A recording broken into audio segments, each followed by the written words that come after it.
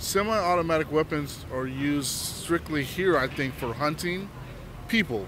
Aside from pump action, bolt action, it's pretty much every single gun on the market today. What you see on the side of a police officer's hip is a semi-auto pistol.